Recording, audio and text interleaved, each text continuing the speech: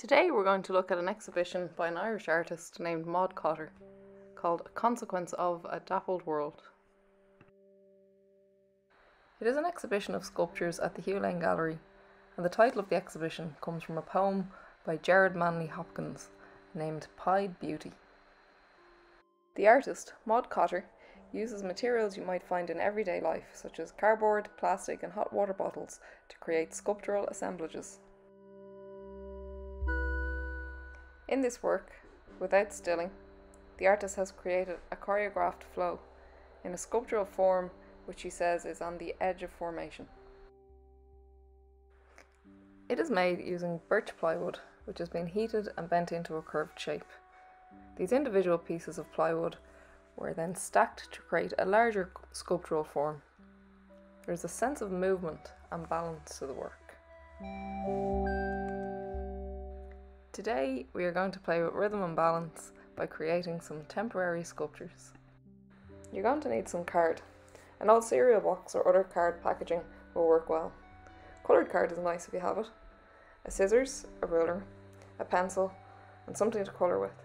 I'm going to use oil pastel, but colouring pencils or markers would work too. Begin by drawing lines that are all the same width across your card and then cut them out.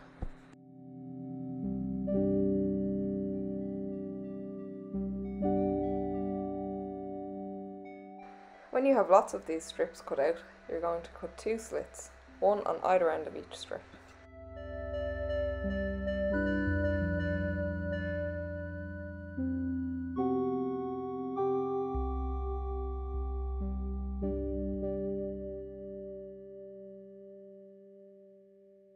When you have cut 2 slits, you can then bend your strip and slot the 2 pieces together, leaving you with a shape just like this.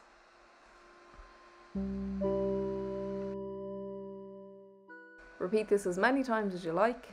The more of this shape you have, the better. Using these single pieces of card, we are going to build up volume and form while trying to achieve rhythm and balance. Remember, we are creating a sculpture, which is something which takes up 3-dimensional space. We are doing this using a material which is usually flat, that's our card. Think about the qualities of the card that allow us to do this.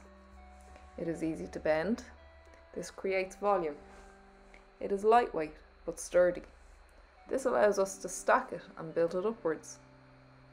The bend in the card creates a tension, as if the card could spring forth at any moment. When constructing your sculpture, think about the sense of proportion in your final form. The form is the 3-dimensional shape of your sculpture. Does your sculpture have a choreographed flow? We often associate sculpture with materials which are solid and permanent, such as bronze, stone, or steel. How does it feel to create a sculpture that is not permanent? Have you ever used card in this way before? Play around and reuse the folded card to create as many temporary sculptures as you can. If you like, you can use your oil pastels or markers to create textures and patterns on your strips of paper. How does this colour change your sculpture?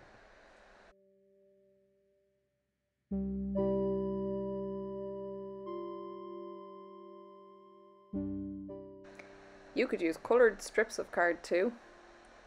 Play around and find what's interesting for you.